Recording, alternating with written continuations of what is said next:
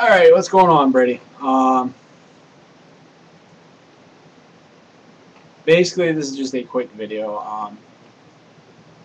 About two or 3 weeks ago, when I got back online after my computer blew up, basically, you had mentioned that you were trying to ride the growing wave, I guess, trying to get to be on the groundswell and be part of this wave that is starting with Ubuntu.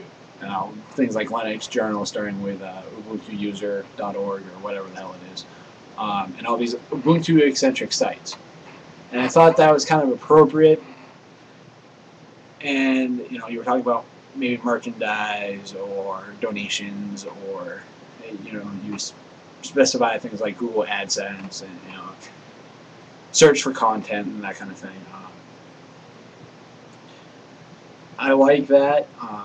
I was looking at the Ubuntu store though. I found a website that, while the underpinnings are proprietary, I found that it's great for customizing merch, and it can be very geek centered too, which is great.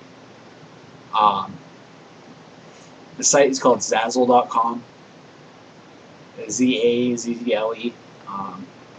Customization mechanism, like I said, is proprietary, but you can use any pictures you have. You can find customized fonts you want. You can have sweatshirts, long sleeve shirts, short sleeve shirts, mouse pads, trucker hats, pins, mugs. Take your pick. Now, the customization comes at a cost. Yes, it costs a little bit more to use, but on the flip side, you're customizing your own merch. You're being different from the rest of the Linux crowd. And I know you use a lot of GIMP, vector type programs, Pencil, and a few other things.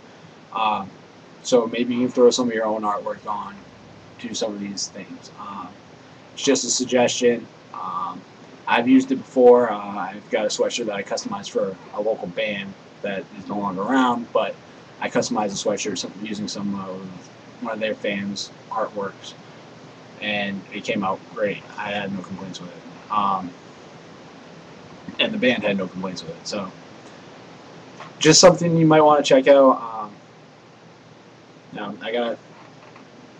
I found one combination that works really good. While the system's proprietary, using something from like gnomelook.org as like pinnings and as like photos and stuff, you can get some great stuff centered around Ubuntu and Linux and in general for customized merch. So I thought that was kind of cool. But yeah, let me know, hit me back, dude. I will talk to you later.